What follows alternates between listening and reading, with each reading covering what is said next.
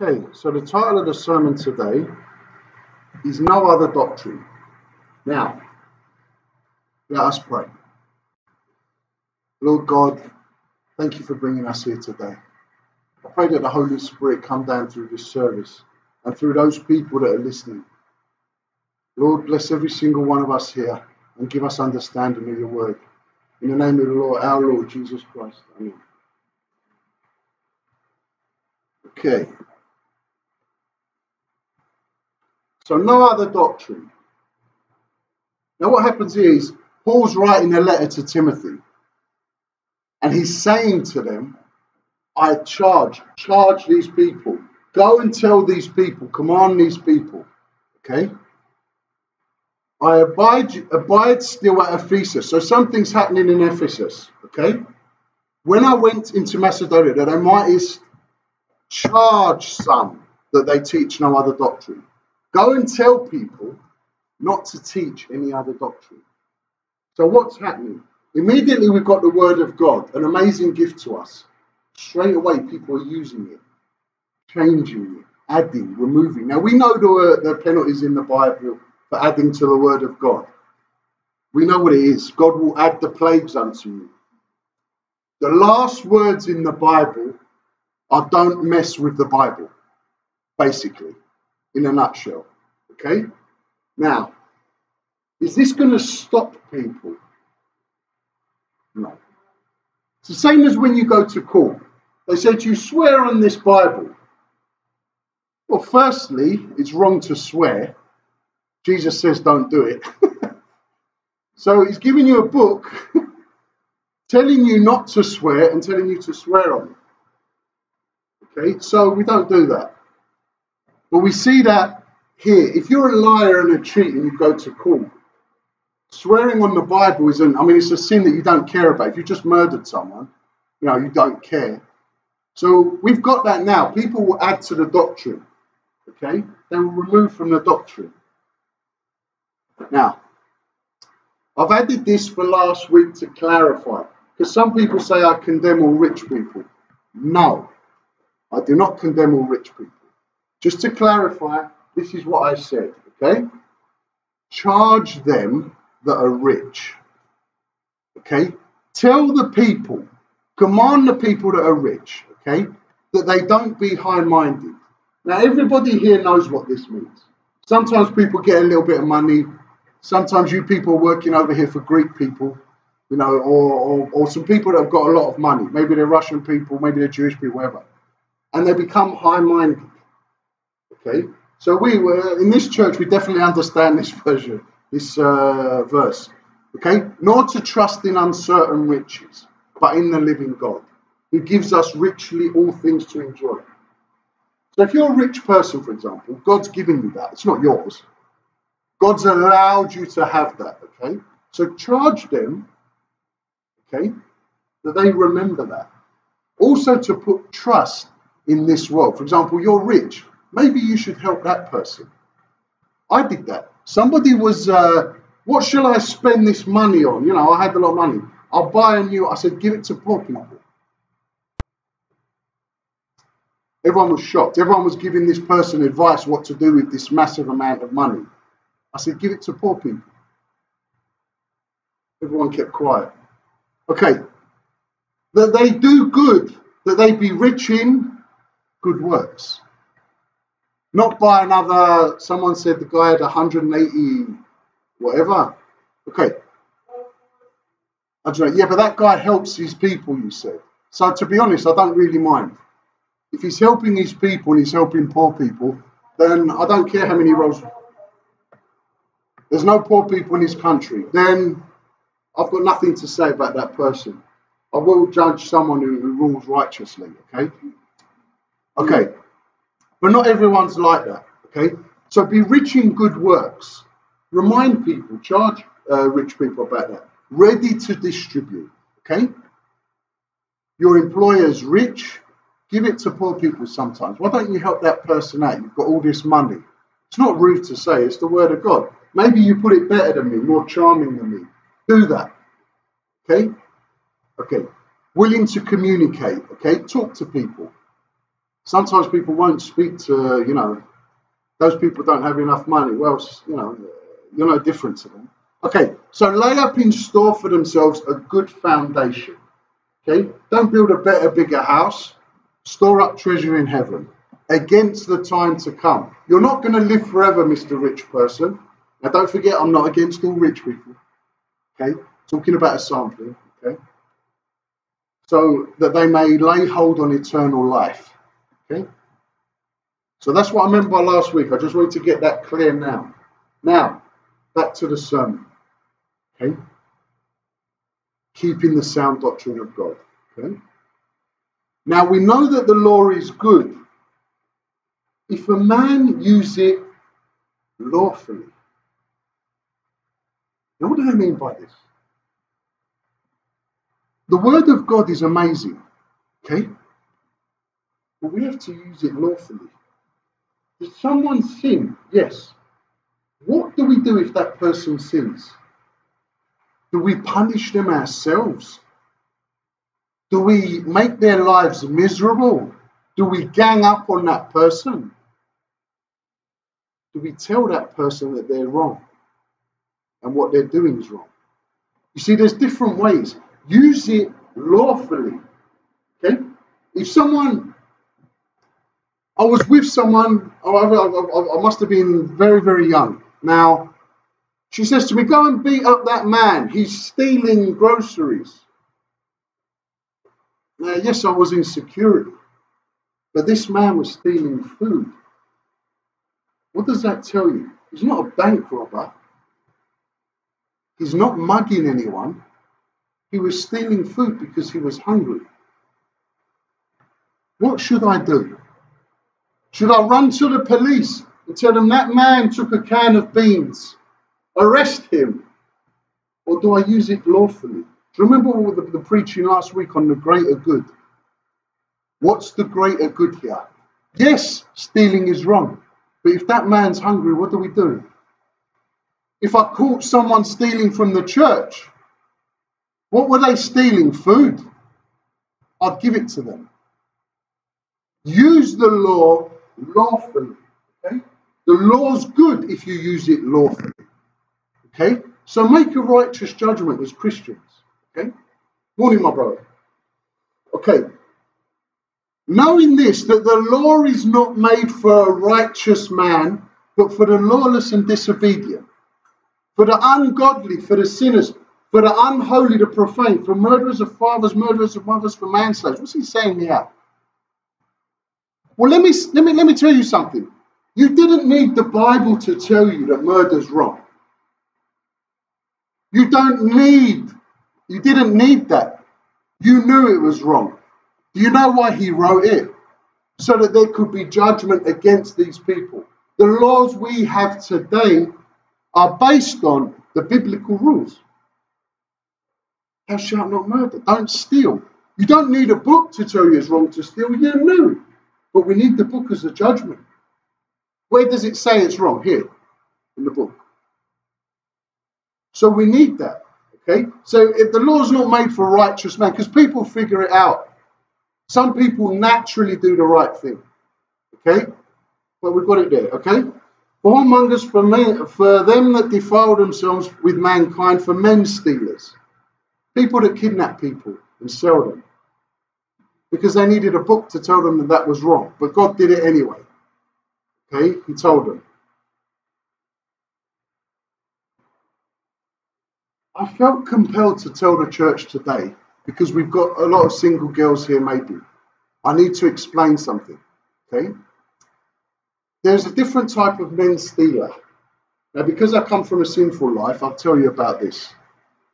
There are people out there that are going to want to take someone you meet away from you. Okay? Now, this isn't the one mentioned here in the Bible, but I'm just telling you. There are people out there that want to take what you have just for fun. When you meet someone, these people will flirt with that person to get them away from you. Not because they want that person, but just for fun, just because they take pleasure in evil. Beware of these people.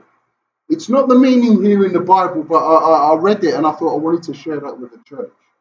Okay, so for perjured persons, I mean, at the moment, there's somebody who's told the police a load of lies about me to try and put me away. He perjured himself. Two people have actually done this to me. They perjured themselves to get me into trouble. Okay, these people are going to burn in hell. And if there be any other thing that is contrary to sound doctrine, yeah, sound doctrine. Okay, so anything that goes against the Bible, sound doctrine, we ignore it. Okay, we ignore it. Now, I don't know how many of you have seen that film. He quotes, and it's become super famous. Ezekiel 25:17. What's that film? Pulp Fiction. He quotes this part, okay? And it's taken from the wrong Bible version, so it doesn't make sense. But this is what it's about. So that you know, it's not supposed to be you're pointing a gun to someone to steal their hamburger or whatever it is he's doing there, okay? This is the actual reason. And I'm telling you this today in church because when God delivers your enemies to you, you're going to need to remember what I said today. Okay? Thus said the Lord, because the Philistines have dealt by revenge. You see, can anybody here tell me the difference between justice and revenge? Please. Loud. Go on.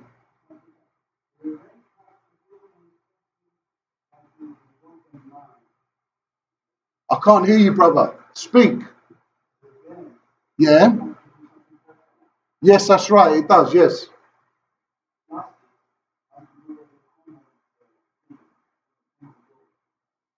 That's correct as well. That's better than how I was going to say it. Maybe you're preaching church one day, brother. Okay, so he's correct. Okay, it's a personal thing. I want to punish this person and take revenge on them.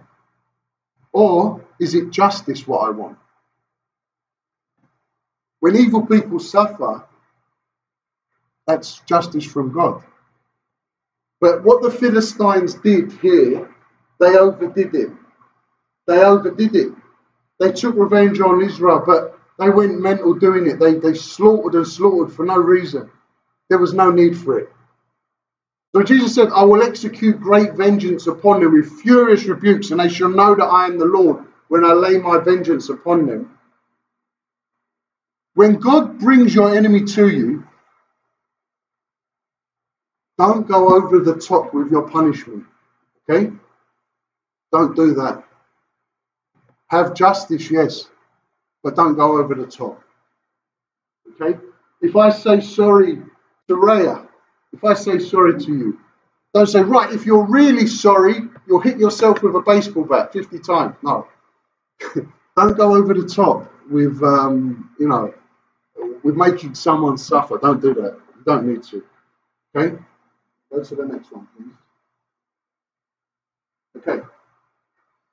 You don't need to write this one down, but he shall be like a tree planted by the rivers of water. You'll see how this comes into the service, the next line after this. Okay. He shall be like a tree planted by the rivers of water that bringeth forth his fruit in his season. His leaves shall also not wither, and whatsoever he doeth shall prosper. Does it say it will prosper now, right now? Lord, I prayed for a wife. I prayed for a husband. And I'm waiting right now. I'm going to sit by the doorway and wait till it happens. And you've instantly prayed. So, there's a man waiting for you at the door with a rose in his teeth, Bible in his hand, good Christian man. No, it doesn't work like that. Okay? In his season, at the right time, you'll meet that person. Let's not be impatient. In season. Okay? Let's go to the next one. Now we focus on the original message. Okay? The sound doctrine to keep. Okay? No other doctrine. I will set up shepherds over them, which shall feed them. God's predicting what will happen in the future, a different type of shepherd that doesn't make you shouldn't be terrified of your pastor, of your leader, supposed to be a leader. He's supposed to be your servant. He doesn't rule over you. Okay? Now, they will fear no more. You see, these people in these days, they terrified the people. They were terrified of the scribes. They were terrified of the Pharisees. Terrified. They will fear no more, nor be dismayed. Neither shall they be lacking, saith the Lord. Behold, the days come, saith the Lord. I will raise unto David. Who's he talking about here? A righteous branch. A king shall reign and prosper, and shall execute judgment and justice in the earth, in the whole earth. Now we know who he's talking about here. Okay, no guesses needed. In his days Judah shall be saved, and Israel shall dwell safely. And this in his name, whereby he shall be called the Lord our righteousness. Now the sound doctrine handed down by Jesus. Go to the next one, please. Now comes the punishment for those that changed the rules, okay? That twisted the word of God, okay? That spoke another doctrine. This is thy lot. This is the people that listened to the false doctrine. A punishment for the people that listened to it. This is thy lot. This is what you wanted. The portion of your measures from me, saith the Lord, because you've forgotten me and trusted in falsehood. Now I'm knocking on this thing now. How many people have you heard? I hope you'll be all right. Knock on wood. What's knocking on wood going to do for you? Nothing. You trusted in falsehood. I crossed my fingers. That's falsehood. It's okay because I pray to Saint Cecilia or whatever. That's trusting in falsehood. There's one way to go, okay? For both prophet and priest are profane. Yea, in my house have I found their wickedness, saith the Lord. In the church I found their wickedness. Morning, brother. In my church, in my house. God's saying, I found these people in my house, in my church. Because this isn't our church, brothers and sisters, it's God's, it's Jesus's. Okay? Wherefore their way shall be unto them slippery ways in the darkness, and shall be driven on, and fall therein. Their ways will wrap around them and choke them. Okay? I will bring evil upon them in the year of their visitation, when I visit them. Because God loves judgment, remember? And he will visit them. Okay? Go to the next one. You keep doing it. I didn't realize you were doing it without asking. Okay. I've also seen in the prophets of Jerusalem a horrible thing. What horrible thing did he see? They commit adultery and walk in lies. They strengthen the hands of evildoers, and none doth return from his wickedness. What's the point of the word of God? Is to get people away from sin, to save them, bring them back to God. Okay? This is the point. Now, if you don't open your mouth, if you don't say anything, they don't turn from their sins. Why should they? You've told them God loves you. Now, I've had someone say to me recently, Mario, stop saying all this anti-gay stuff. Stop saying. People, you'd get more people in your church.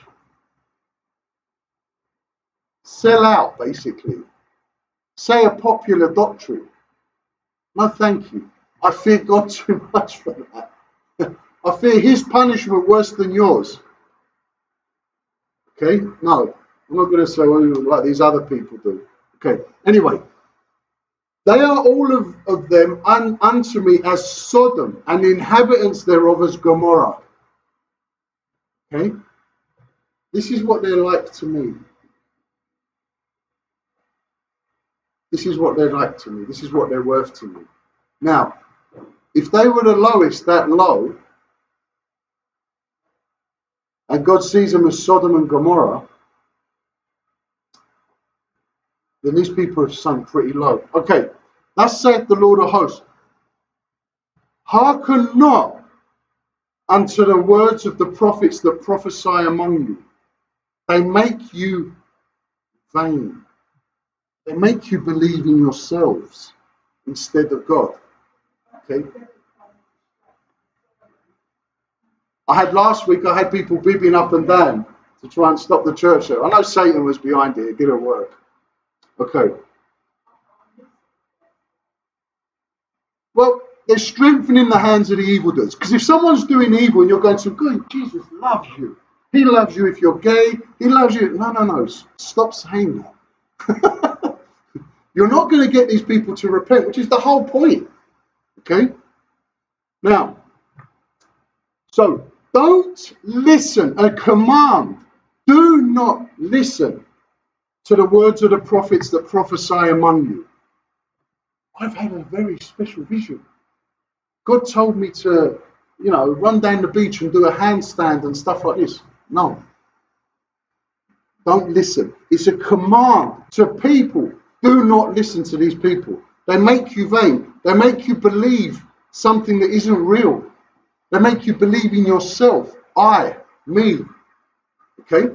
They speak a vision of their own heart and not out of the mouth of the Lord. I've heard many people say, God sent me to do this. God told me to do that. No, he didn't. No, he didn't. I know because I know the Bible. And what you're saying, you're preaching. You are preaching against the Bible. And you get up on your stand and you stand up in front of your fake church with your fake gospel, self-made by yourself, with words that are in your heart, not from God. Okay? They still say unto them that despise me. Now, who are the people that despise God? They're the people that go against him. We're like that sometimes. If we sin, we despise God. We go against God. Okay? Just like if you was married and you sinned against your wife, that you'd be like you despised your wife that way. The same thing when we turn traitor to God. The Lord has said, you shall have peace. And they say unto everyone that walketh after the imagination of his own heart, no evil shall come upon you. Jesus loves you, baby.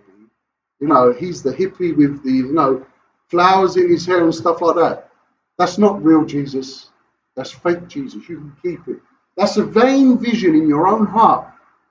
Don't preach it to people because you will lead them to hell where you're going. Twice as much, yeah. Next one. I don't know how you've managed to know when I'm going to the next verse. Okay. For who has stood in the counsel of the Lord and has perceived, who has understood and heard his word? Who has marked his word and heard it? Did you get what I was saying, God's saying? Did you understand?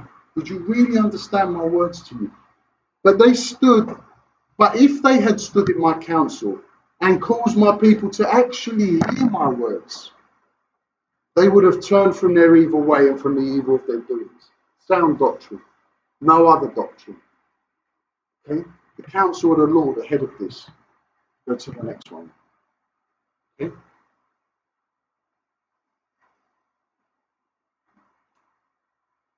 We read in the book of Revelation that people will build big caves and hide in them and then, cause destruction in the rest of the world. Okay? Can any hide himself in secret places that I shall not see him? Saith the Lord. Do not I feel heaven and earth?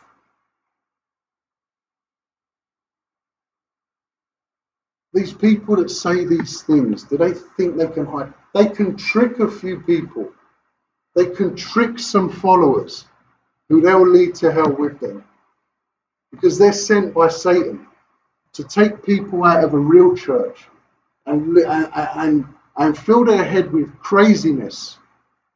Now, we've been to some churches where there was some real craziness going on.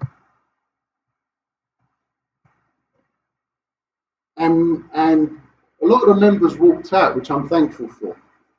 Okay? We've had guest preachers when Mark was pastor, and he says to me, I regret calling that person. There were some people that thought or showed that they were from God, but they weren't. Okay? They deliberately went the wrong way. Go to the next one, please. The prophet that have a dream, let him dream. This guy that has this special vision, holy God sent me to do this. No, he didn't. Okay? This prophet that has this thing, let him do that.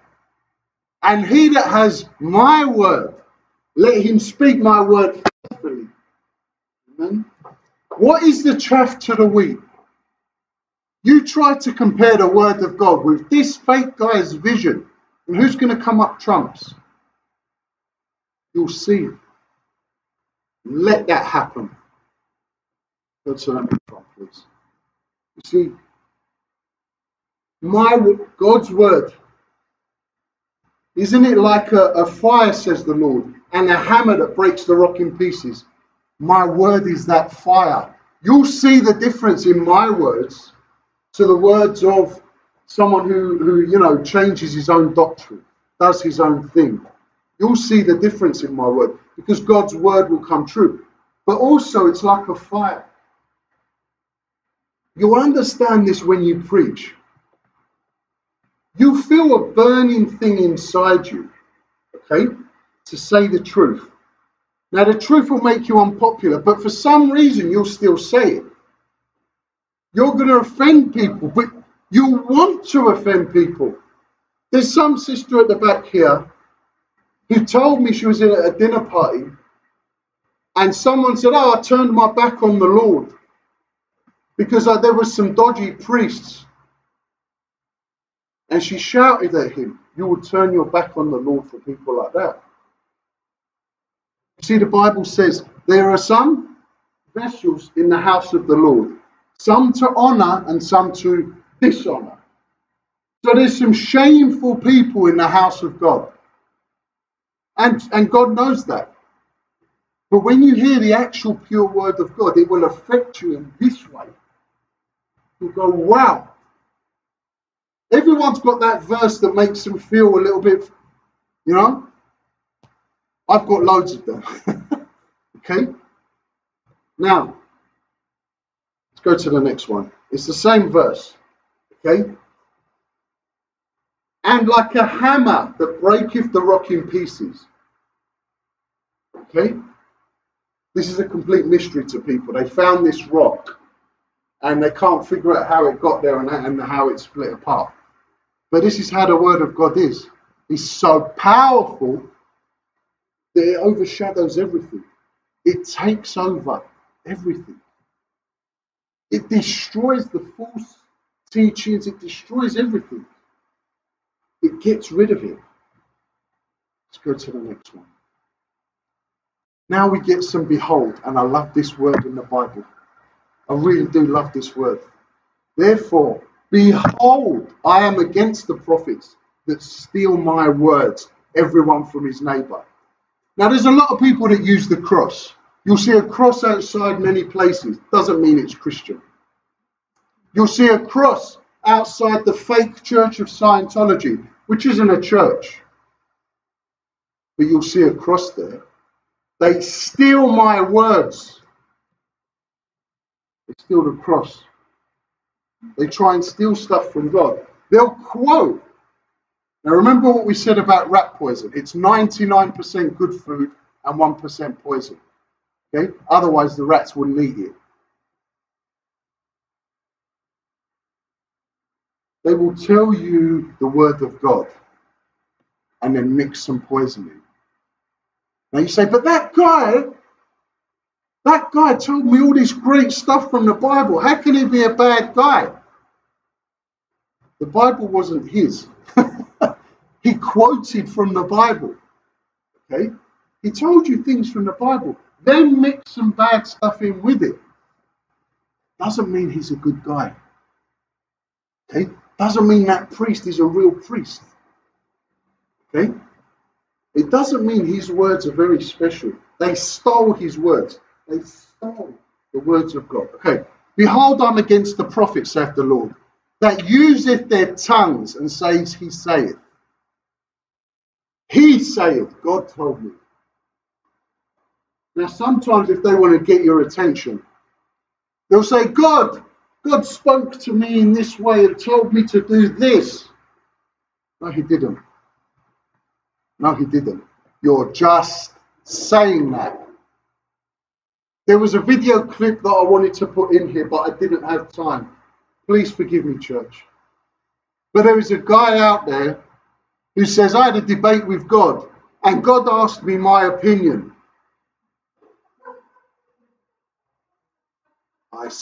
Yeah, this is what he said to a church. And I said, God, I don't think you should do that, he said. And I'm sitting there, the blasphemy. The blasphemy is killing my ears. I'm sitting there thinking, I wanted to fly over there, find this guy, and beat it out of him. And this is what he said to a church. I'm sorry for my angry words, church, but this is how I feel when people abuse this. Okay? So they use their tongues and say, he saith.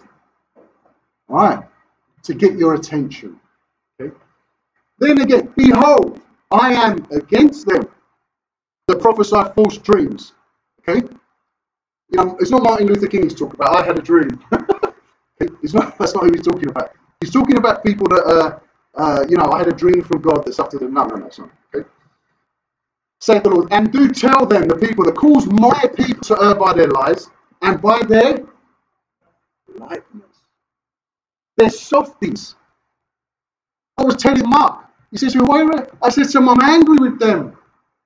They're trying to get me in trouble with Mark. They're saying, Mario preached this and Mario preached that. He says, I said to him, no, I didn't say anything like that.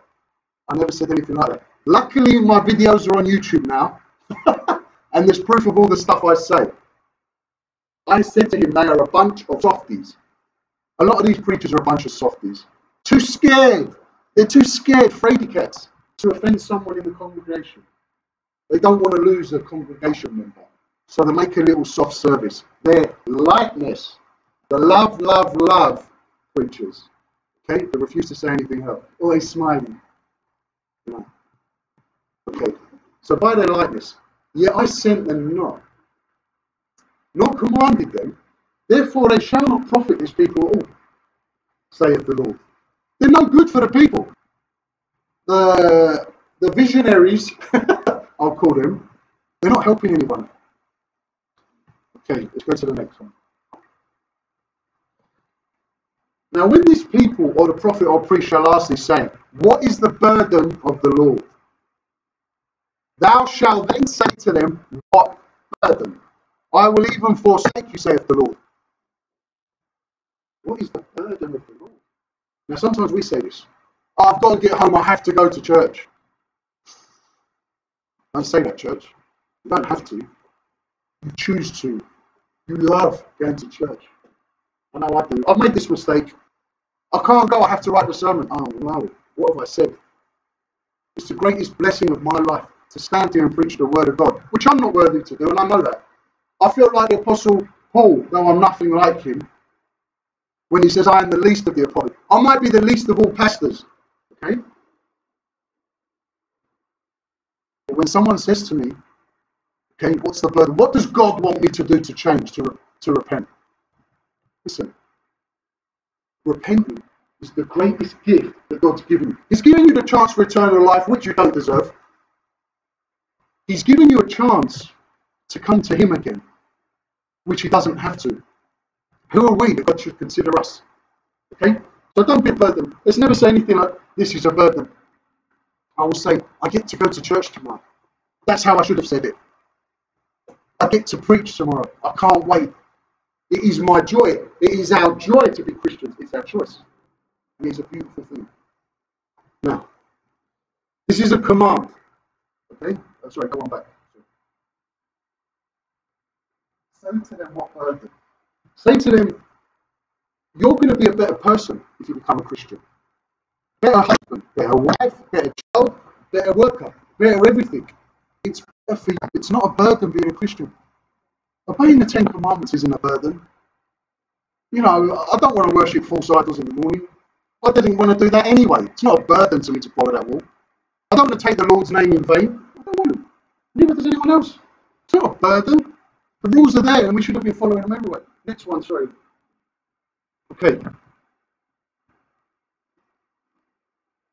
say to you that likewise joy shall be in heaven over one sinner that repenteth, more than over 99 just persons which need no repentance. There is joy in heaven. The angels rejoice when someone repents. Can you imagine that? The whole of heaven, this guy's changing. Look how happy we are. We're coming towards the end, church, of the service.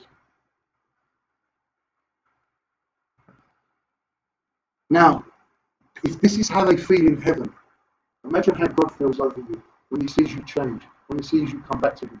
If all the angels are getting up and rejoicing because you've changed, one person's changed. This is the point of keeping the sound doctrine. This is the point of charging people to teach no other doctrine. Because if you water it down, they don't repent, and this doesn't happen. This doesn't happen, which is this is what we want. We need that doctrine strong, not light. When a doctor wants to cure you, he gives you a tiny bit of these. No, he doesn't. He gives you the full medicine. Why? He wants you to be cured. He wants you to be saved. Okay? He wants to save your life. The same with God. Give the gospel full measure. There you go. Don't apologize. There's nothing to apologize for. You're helping them. They should thank you. Have that attitude. Okay, go to the next one. We're at the end now, church. Okay.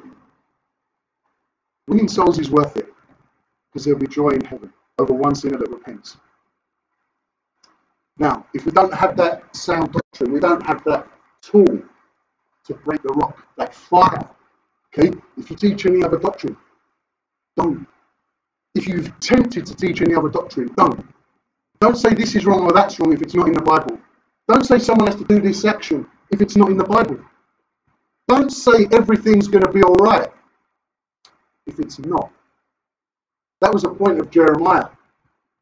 Everyone kept telling the king everything's going to be all right. God's with you. Guess what? It wasn't. Everything was not going to be all right.